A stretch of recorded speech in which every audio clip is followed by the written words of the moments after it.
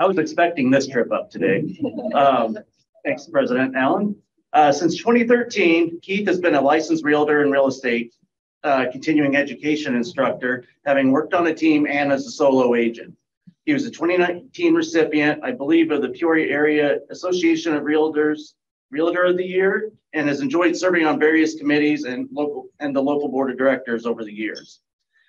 Work isn't everything to Keith. He met his wife, Jennifer, and she and their 2 boys live in Pekin. And that's obviously the best part of his life, as Keith will be happy to tell you. Keith was an active duty Air Force Security Forces member from 2006 to 2011. And during his time in service, he deployed to Iraq twice and did a tour in Ecuador as well. Transition out of the military could be sometimes tough, and Keith will say he's made it through easier than many other of his brothers and sisters in the military. Over the years, he's made it his passion to help fellow veterans in life, whether that's with PTSD, help finding a service dog, someone to listen to, financial educations, or buying a home with a VA loan. That's his passion. He also is a volunteer, which is where I met Keith years ago with the Greater Peoria Honor Flight. And that everything kind of led to him to create his own podcast called Battle Buddies, the Battle Buddy podcast. And I'll throw a quick plug in for Keith as well. His podcast is up for an award in a couple of weeks with a lot of other military-centric podcast awards. So please welcome Keith McKeever.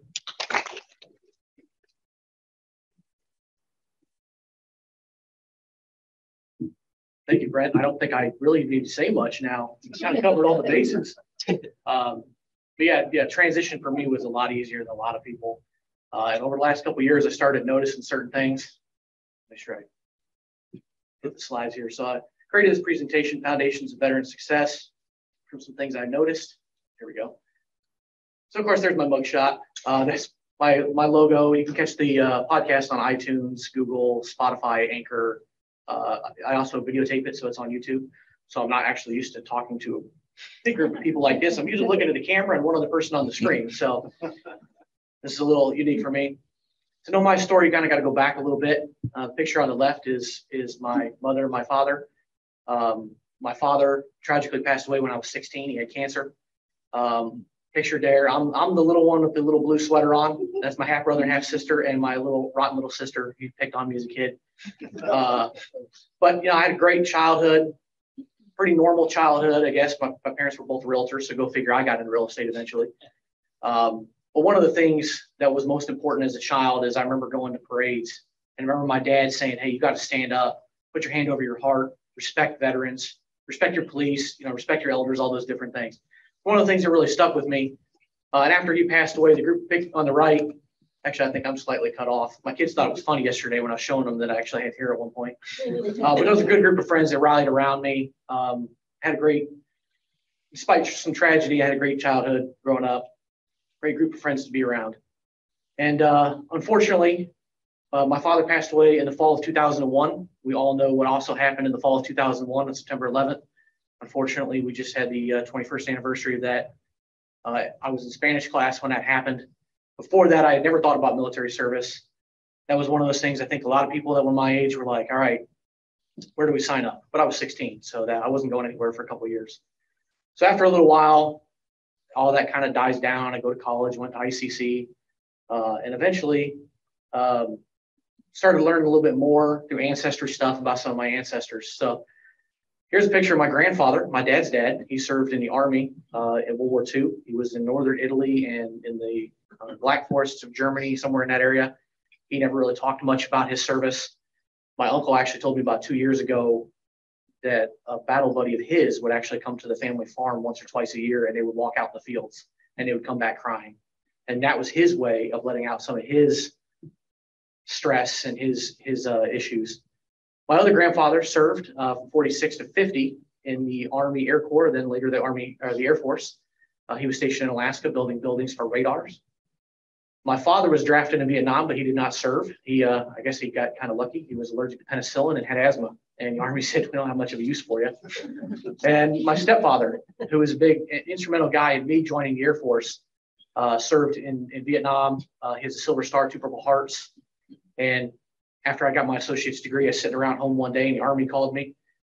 And I got all excited. I was like, oh, I can do that. I'm kind of bored, you know. Didn't know if I wanted to go get my bachelor's degree or not. Figuring out life, right, at 20. And he came home and he said, well, what happened when I was gone? I said, well, the Army called and I'm thinking about joining. And he looked at me, he goes, if you're going to join the military, you got to join the Navy or the Air Force. You want quality of life. Do you want to sleep in dirt or you want to sleep in a hotel? Oh, hey, that's pretty smart. You know, I like that hotel idea. So, you know, went and talked to the Air Force recruiter and the rest is history. So I did join the Air Force, went in as Air Force Security Forces. Had my stepfather actually pin my Security Forces badge on, which was a great honor. I couldn't have thought of anybody else. So he came all the way down to San Antonio to do that. My first duty station was in Japan. I wanted to be a cop. That's what my associate's degree was in. I kind of thought my first experience in a squad car would be a Ford Explorer or an Impala or something like that. No, it was a little Toyota car. I don't know if it even hit 60 miles an hour over there. I also had the opportunity to go down to Ecuador. Still very close friends with that group. There we are standing on the equator. Awesome, amazing trip. And I also did deploy twice. And, you know, just to show that there is kind of a funny side to war. This is a promotion ceremony for one of our lieutenants. And we did take a serious picture too. Not everybody randomly pointing in one direction. So the video didn't work. So my first deployment was at a place called Camp Bucca. It was a prison camp. When I got there in early 2007, there was about 9,000 prisoners of war there. When I left at the end of September of that year, there was conservative estimates of about 23,000 prisoners there. We had guys in our compound that were locked up for curfew violations, bomb building, the money men. We had one gentleman who was a professor of something at a university in and around Baghdad. Who was a gentleman that looked exactly like Saddam Hussein, probably a distant relative. I don't really know for sure. So it was a very, very interesting place where we had a lot of things that happened. We ran out of food occasionally. We got down to MREs. And if you've ever eaten an MRE or military food, period, you don't want to. It's definitely not very delicious. But we had a lot of indirect fire, riots, escape attempts. It was pretty crazy place. Not exactly like a prison that you'd expect in the United States. But it was home for almost 8 months. Second deployment that I did was Joint Base Balad, which is totally different. Camp Bucca had about 3,000 Allied personnel. There was about 30,000. So roughly the population of Pekin that was there. It was a big base and it had just about every aircraft you could possibly imagine. Did entry control there. One of the sad parts about that job is that deployment was much easier than the first one, but unfortunately saw a lot of vehicles come in like this. And it's a very, very difficult thing to see, you know, especially in your early 20s, because you know that somebody was in that driver's seat and that gunner seat and that truck commander seat, and you know they may have not come out in one piece. And it's a very hard thing to see. And we also had burn pits at that location. I don't know if anybody's familiar with the burn pits, but it's kind of the post 9/11 generation's version of Agent Orange. They would burn literally everything from tires to batteries to medical waste. There was really no landfills. Just dump it in there, put jet fuel on it, light it, and let it go. And I share some of the stuff that's just my story. There's 19 million veterans roughly in the United States. And Gulf War veterans that have served sometime in the last 30 years, about 8.2 million. So there's a lot of veterans, especially young veterans who've been around those kind of things and exposed to those things, and it comes with physical and mental health issues. Unfortunately, or fortunately, I guess depending on how you look at it, eventually transition out of the military. My transition was pretty easy, but you may be surprised to know that the transition assistance program that the government runs is actually ran by the Department of Labor, not the VA, not the Department of Defense. So their tax, as they call it, is more employment-based. That's basically the 4 different things that they operate there. So employment fundamentals, wounded warrior care and caregiver care, employment workshops, career and credential exploration. That's great. When I got out, it was basically that stuff. It was create a LinkedIn, create your resume, go get a job, and be a productive member of society, which is great. But what about everything else? The other resources that are available are basically left up to nonprofits to do. And I've heard somewhere there's about 50,000 veteran-based nonprofits across the United States. So there's a lot of nonprofits, big and small, that are just trying to make an impact and do something to fill in those gaps. So my transition, like I said, I got out pretty easy. I got out 2011. That's my wife and my two sons, Isaiah and Braxton. They starved rock a couple years ago. They are, like Brent said, that family is everything, family first. That's my mother, who was my business partner for a few years. We're both realtors. And then I just got my degree last year. So for me, transition was pretty easy, but not everybody has it that way. And kind of, family, job, education, kind of taking advantage of those benefits, but a lot of people fall flat on their face, unfortunately. But a few years ago, I think it was 8 years ago, something like that. I don't know, the years go by. But actually, the first event that I ever went to with Honor Flight was with Brent. It was out at the Summer. Summer Park, the World War II reenactment that they do out there just about every year. I met him. I met John Myers. It was raining earlier that day. Nobody came out to that entire event. I sat down for like 2 hours with these guys to volunteer, and I was hooked. Since then, I've had an opportunity to go on the Honor Flight, I think 8 times. This officer in DC was dressed as Rosie the Riveter. She was a huge hit. I got to go as a guardian once for a gentleman from South of Pekin, Terry Flanders. Got to go to schools, talk to children about what Honor Flight does, what it means to these veterans. Unfortunately, don't find a lot of World War II veterans anymore. But for those guys, it was the last thank you, for their generation, for their service. The Korean War is kind of known as the Forgotten War. It's an opportunity to let them know that their service is not forgotten. And I think we all pretty much know how the Vietnam veterans were treated when they came back. And for them, it's an opportunity to say, welcome home. We appreciate what you did, and we're not forgetting that either. And then just a couple weeks ago, I actually got to take my oldest son, Isaiah, on an Honor Flight. We had a last minute cancellation, and the director said, hey, would your 12-year-old like to go? And I said, I don't think he's going to complain about not being at school on a Tuesday. So he was all about it. Out of all the trips, that one was the best, to be able to share that with my son. Nobody in my family had ever been to DC other than me, so it was a great opportunity. And then what led to the podcast, as a realtor, I know Leslie probably says too, you're on the road for 15, 20 minutes, sometimes an hour.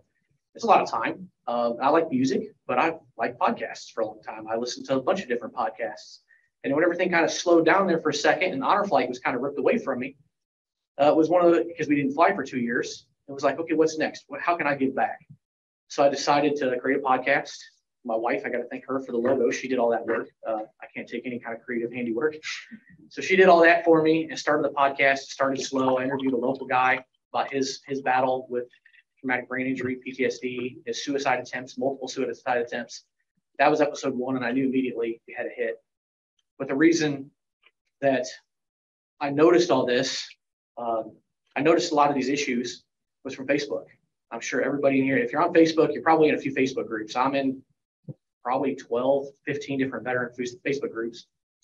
And I noticed some terrible trends. These were actually taken as screenshots this month. I built these slides about a week ago. So these came from various Facebook groups that I'm in the first week of this month. Like, I'm struggling with depression, anxiety. How do you make it through the day? The bottom one here talks about being denied for different treatments since 2020.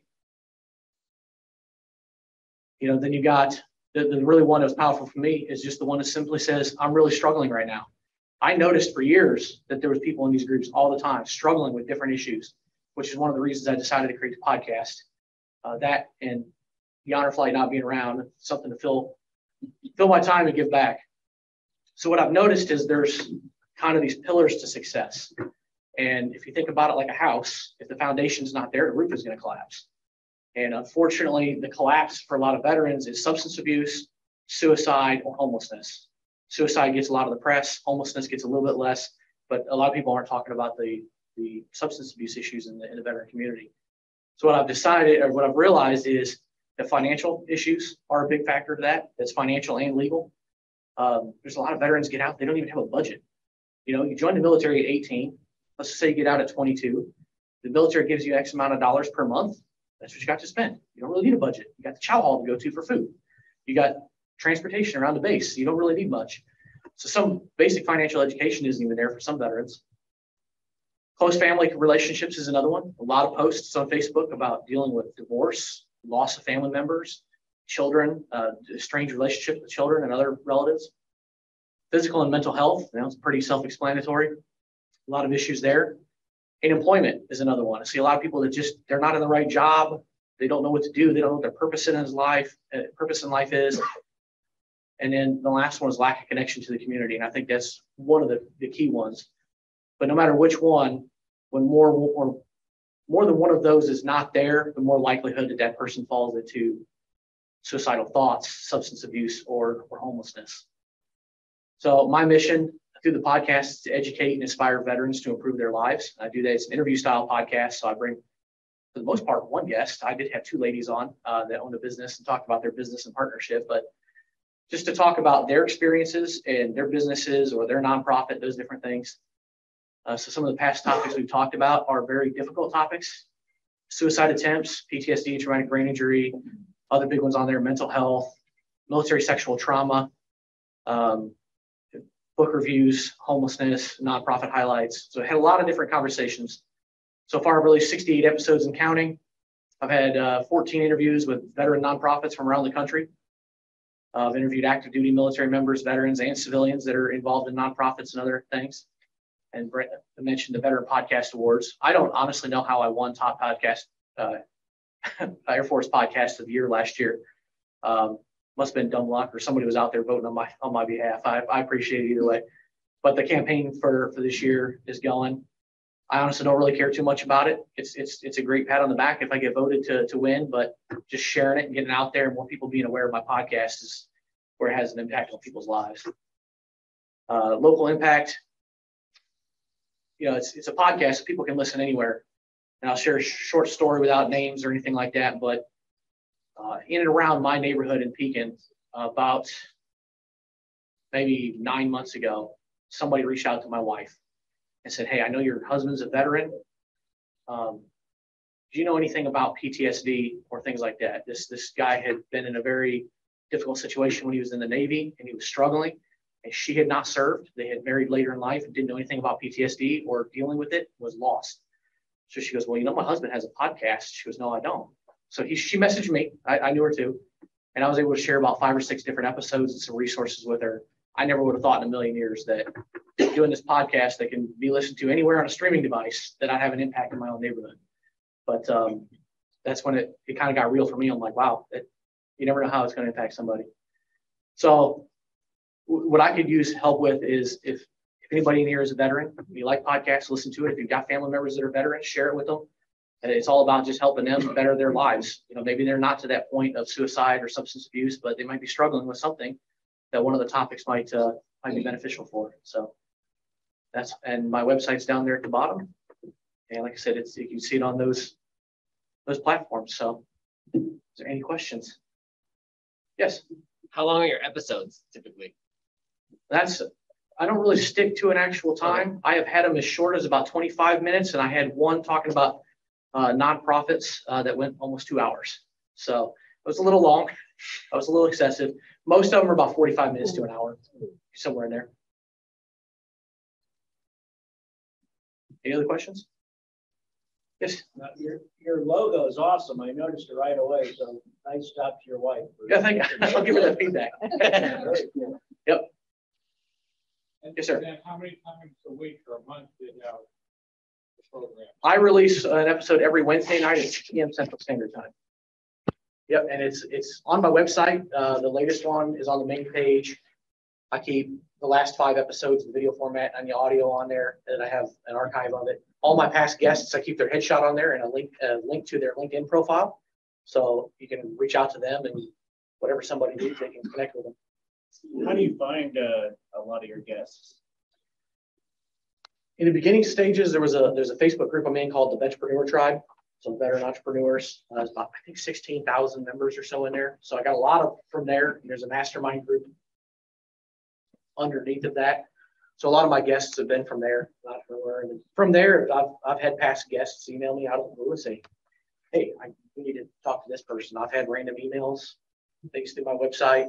So found them all over the place. Are you connected with, a couple of years ago, I think it was before COVID, there was a gentleman that came in here that had service dogs, and you remember Freedom Paws, yeah. I interviewed them. I think their episode came out in the last 2 months or so. Yeah.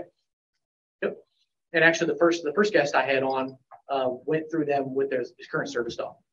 Jeff Sykes was my first guest. Yes, sir. First, congratulations on your ICC associate's degree. Thank you. I figured there was a connection there. What do you do if you meet up with someone in just casual conversation or the like? And what advice would you give if you really cheer for them? They're suicidal or whatever. What do you recommend? I mean, you haven't had training in suicide. Yeah, no, I don't have any training in that. But so, what advice would you give if you happen to confront somebody, even casually, who's having what you believe to be serious? I think one of the best things you can do is just sit and listen. Don't try and make things worse and talk. And if you feel like there's a serious threat there, I guess maybe call the authorities if that person needs to be